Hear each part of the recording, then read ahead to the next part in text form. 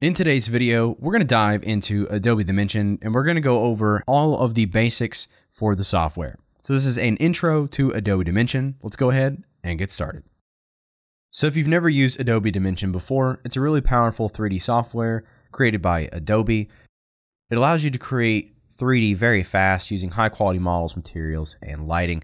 And here on their website, you can take a look at some of the examples. So not only can you design a logo or a label that needs to go on a product in another software and bring it into Dimension and create something that looks photorealistic like these product samples, you can also create an entire scene in Adobe Dimension. For me personally, I like to use Adobe Dimension with Adobe XD to create designs like this. So this illustration was created in Adobe Dimension. Same thing for this one. I created this sushi with the chopsticks here for this food delivery website. So overall, there's a lot you can do with it. So let's dive into it and I'll show you guys some of the tools I like to use and the most common things I use in my workflow with it. So you guys can hopefully get a good understanding of the software if you've never used it before. So this is the Home tab. This is what you'll be greeted with when you load up Adobe Dimension. And I'm just going to hit Create New. So this works similar to Adobe XD if you've ever used that. We have the Design tab and then the Render tab. So there's different tabs for different things.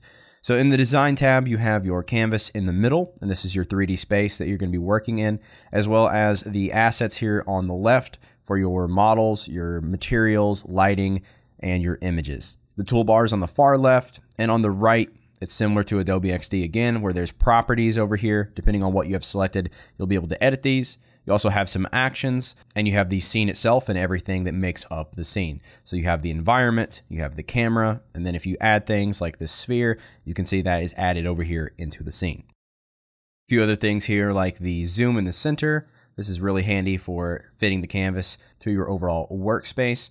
There's some camera controls and a preview render. So that is the Design tab makeup. We'll go into detail more about everything here in just a minute. And then you have the Render tab, and this is where once you're done, you're ready to render, it's going to render the current view of the Design tab. So wherever the camera is positioned here, it will render out here in the Render tab. So here you can have the file name, you can choose the quality, I usually go with high, and you can choose a PSD, I go with 32 bits. And I use the PSD, that way I can remove the background. It's just very easy, open it up and just turn off the background layer. Or you can export it as a PNG if you don't need to do that. So that's the two options there, and then your save path, and then you render it. So back to the Design tab, let's go over the tools I think you guys need to know when you're just starting. So the 4 tools I think you need to learn to use Adobe Dimension is the Selection tool, the Orbit tool, the Pan tool, and the Dolly tool. So first off, the Selection tool. You just use this to click on objects, pretty straightforward. You can also drag objects around with it. So I'm just clicking and dragging to move this object around in 3D space. Also, when you have an element selected, you'll notice you have these handles. So the cones on the end are for moving the object on that axis. The squares are for scaling on that axis. And then the circle dots here are for rotating on that axis. So here I'm rotating on the Z or Z axis. So it's a really quick way to manipulate this object in 3D space. Just by clicking and selecting it, you can make your precise movements to get your object exactly where you want it. This selection tool is V on the keyboard, and when you have an element selected, you don't necessarily have to use these handles. You can use the boxes over here. So if I want to rotate it, I can simply click and drag on these numbers, or I can input them manually to whatever I would like. So you can set all of these over here, as well as you have some extra adjustments you can make.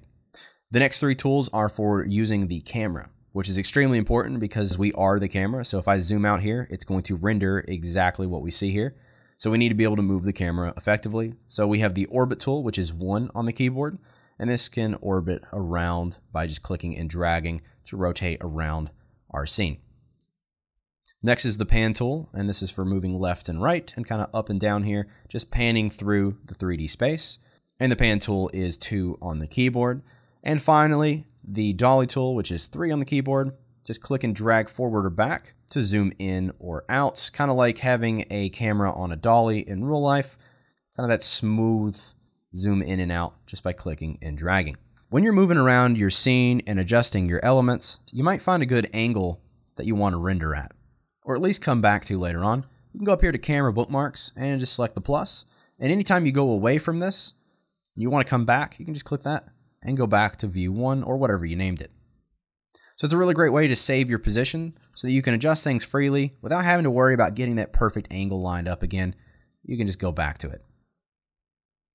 Also up here you have the camera undo and redo, as well as frame selection, which just frames the scene up nicely for you. And then you have the show and hide the render preview.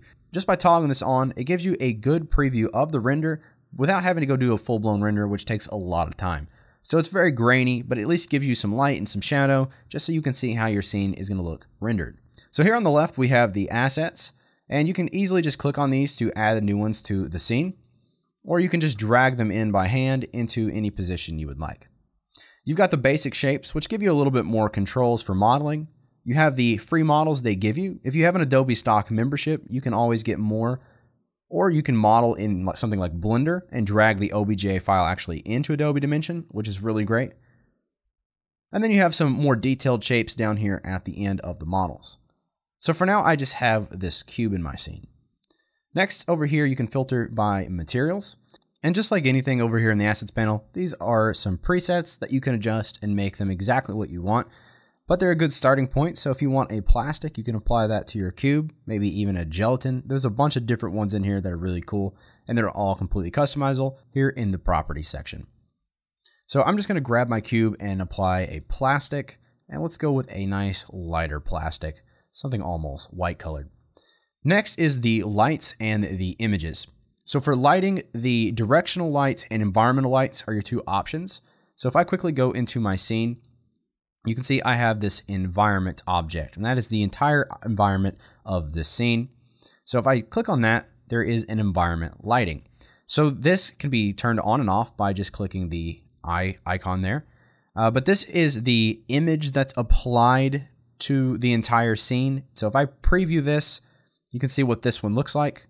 But if I add something like this really bright neon, you can see my cube turns blue because my environment is bright neon and that's reflecting onto my cube. So those are our environmental lights. So if I turn these off, my cube goes completely black because there is no light whatsoever in the scene at the current moment. So that's where directional lights come in. If you want a more detailed lighting system, you can use one of these. 3-point lights, pretty popular. I'm gonna go with a sunlight, so it looks like natural sunlight. And you can see that is here underneath the environment. So if I collapse that by clicking on the globe, you can see that the lights are under environment, and that's where they're housed if you ever need to find them. So here we have the sun on. Let's go ahead and preview this.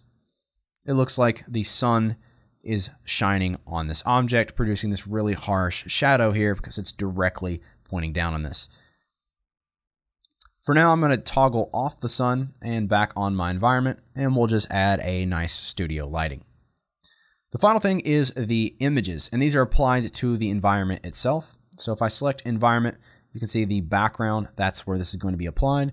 So if we want this in a city drop, we can do that, and then we can adjust the angle of the cube to look a little bit more like it belongs here. Probably going to have a hard time getting a good angle really quickly like this, but let's just put it like that.